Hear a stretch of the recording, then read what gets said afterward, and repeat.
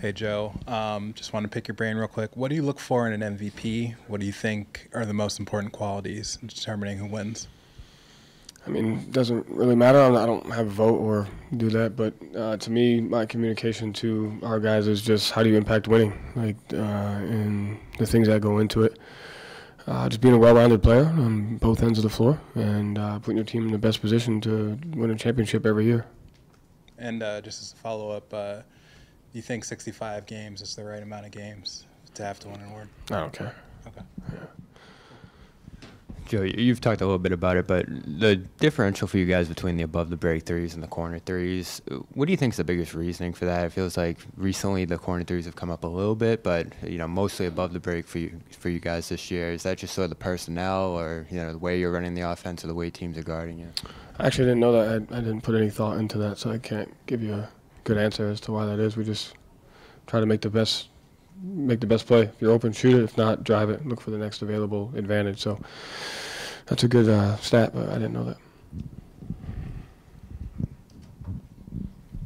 In Chicago, you said that one of your goals has been to separate Jason and Jalen. What are some of the ways that you carry that out? I think just there's two different people or two different players, just highlighting who they are as people, the strengths that they have. They played the game differently. They have different leadership qualities. They're both highly effective players and great people, and the way they lead are different. So just making sure that they don't get lumped together and that they have their own identities, I think, is important. To close out the season, where do you see room for improvement in regards to closing out games for the rest of the season? Situational basketball, game management, game awareness. Last two games, we had an illegal screen at the end of the quarter where we got the 2-for-1 and gave the other team the last play of the game, and it's cost us 5 points. We've missed two 2-for-1s because of an offensive rebound. And so situational basketball is the difference between winning and losing on possessions, and so just constantly growing at those things. And just making sure we get better at the fundamentals and the details. There's a lot of games left. Everybody likes to look for the next thing, the narrative, and so everyone's worried about the next step. But we got 20-something games left. They're really hard games, and we have to continue to play hard and play at a high level, discipline on both ends of the floor. You are on a season-long win streak with 8 games. What's been the key to the consistency that you've seen? Our effort. I think the guys, it starts with them. They come in and play hard every single game. And I think it starts there.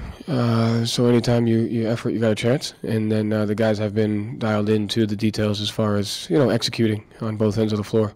And our situational basketball has, improved. Obviously, with those two plays, you have to get better at them. But I like the way our guys have navigated the game management, executing on the offensive end, and our defensive effort. I think those two things are important. They've done a good job of that.